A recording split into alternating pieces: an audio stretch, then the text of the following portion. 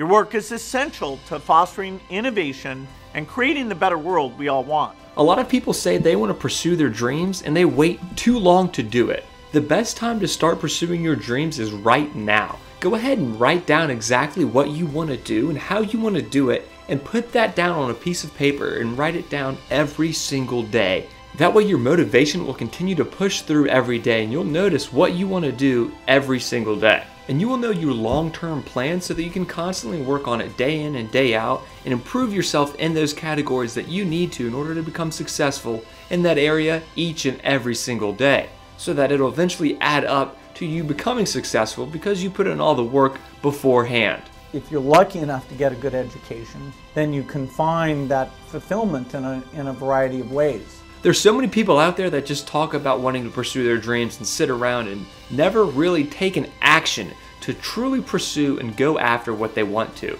They'll just sit around and talk about how they would like to do this one day, yet never really try and go out and do that. They'll just mention it and say it here and there that it would be a good thing to do for them, but they never do any progression towards it, which is the biggest problem nowadays, is so many people are lazy and just think things should come to them without working hard. And a lot of people, when they fail, they just give up. When in actuality, you need to get up every single time you fail, because that next time you fail, that can be the key to learning to what it takes to become successful. Be increased, and that go back into science and math education.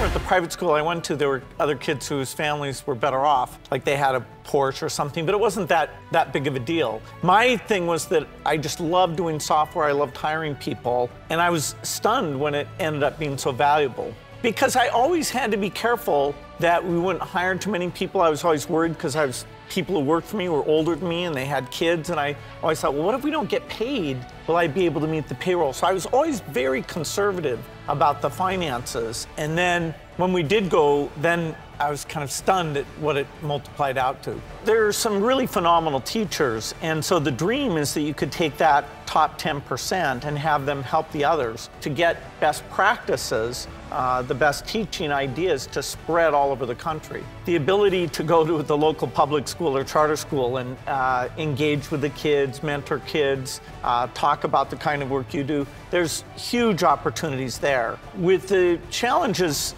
say in Africa, part of it's people's voice. There's a real question now whether the U.S. sort of takes this less than 1% of our budget that saves tens of millions of lives. I had this high potential somehow, and that I was not taking advantage of it. You know, the environment I'd been in, sort of being a goof off, was more socially rewarding than being that serious. And it was public school, you know, so they weren't pushing people all that hard. You could read the textbook in the first week and, you know, sort of there wasn't anything interesting going to happen the rest of the school year. And so they had me take an exam to go to a private school. And I thought, well, should I pass this exam or not? You know, you could fail it and you wouldn't have to go. That sort of violated my sense of integrity that, you know, hey, I'm good at taking tests. I don't want to get confused about that. So I was admitted and they encouraged me to go. It was a boys' school. You know, here people were studying, and at first, because I didn't get great grades, they had me in a study hall. And a few people who got really good grades didn't have to go to the study hall. And nobody knew, you know, that I was actually clever. So, you know, they were actually treating me. Well, it's always important to try and be objective about where we are. As media gets better at showing you tough things going on in the world, that's potentially distortionary, because things that were very, very bad in the past, you just didn't have that same visibility of.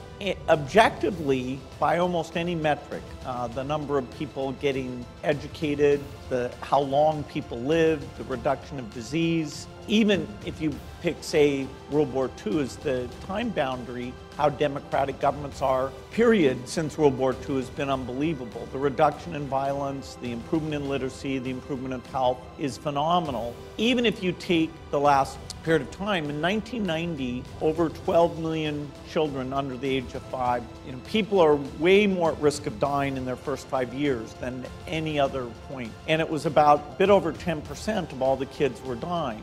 What I remember, above all, about Harvard was being in the midst of so much energy and intelligence. It could be exhilarating, intimidating, sometimes even discouraging, but always challenging. It was an amazing privilege, and though I left early, I was transformed by my years at Harvard, the friendships I made, and the ideas I worked on. But taking a serious look back, I do have one big regret. I left Harvard with no real awareness of the awful inequities in the world, the appalling disparities of health and wealth and opportunity that condemn millions of people to lives of despair. I learned a lot here at Harvard about new ideas in economics and politics. I got great exposure to the advances being made in the sciences. But humanity's greatest advances are not in its discoveries, but in how those discoveries are applied to reduce inequity. Thank you all so much for watching this video. If you haven't, please go ahead and subscribe to the channel if you're new, and go ahead and hit that like button for us, and leave something in the comment section for us to look at.